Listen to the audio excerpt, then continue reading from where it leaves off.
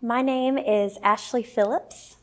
I believe that the GLASS Prom and services like the prom are very impactful to blind people because, truth be told, a lot of people don't really get out and interact with each other. A lot of blind people don't really get to go places and just have fun and be with other blind people and just have a good time. So this is a good way for a lot of visually impaired and blind people to interact with each other, have a great time, enjoy some music, some good food, and each other's company.